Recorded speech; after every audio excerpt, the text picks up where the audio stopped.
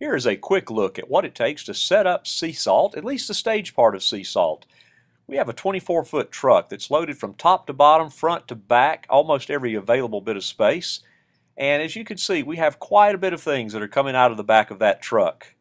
Our load-in at Coastal Carolina University is actually the easiest load-in of all of our locations because we can just back up to the loading dock, come right in. So as you see, it didn't take too terribly long to get everything in.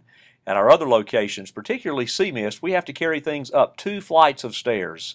You can see here that we've gotten everything in. We're setting up our big screen. We are draping the big screen. And while this is going on, there's also quite a few other things that are going on that you can't see.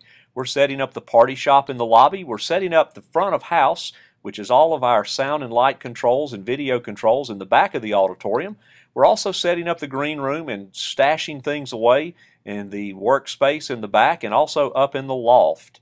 What you're seeing is compressed down from about 4 or 5 hours that it takes usually to set things up.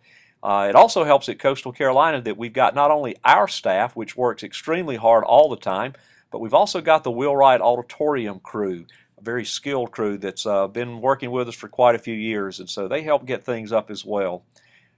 Even once things are put up, it takes a lot to get it done. You can see here that with our widescreen projector, it takes quite a bit of work to get the 3 projectors that are rear projecting, to get them all aligned. And so we've kind of tested it out here, run some videos, and actually decided that we needed to readjust the projectors a little bit. And so gone back to readjusting projectors. It's pretty precise to get those 3 projectors ready. While this is going on too, our technical crew, particularly headed by Ray Jackson, he is getting sound and lights all hooked up and programmed. There's quite a bit of cabling. At some point, Ray had calculated up that it takes about 7 miles of cable to do everything that we do at Seesalt. That includes sound, lights, video, electrical cabling, and so it's a pretty big setup. And once again, what you're seeing here in just a few minutes usually takes a handful of hours, 4 or 5 hours, to get everything ready before we can actually sound check and start things. Looks like there's actually fewer people that are working now. We're working on some other things, like I said, in the lobby and at the back of the auditorium, hanging banners and other things that go on during this time, like putting program books together.